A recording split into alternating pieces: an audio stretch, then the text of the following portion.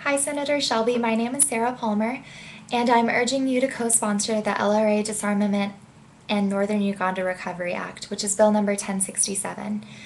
This issue is important to me because I'm the co-chair of Schools for Schools in my Invisible Children Club at my university, and we have been asking all our friends and everyone we know in our classes to sign our citizen's arrest warrant, and we've gotten an amazing response because everyone supports the arrest of Joseph Kony, who is the guy in northern Uganda that has abducted over 30,000 child soldiers over the past 23 years in Africa's longest running conflict.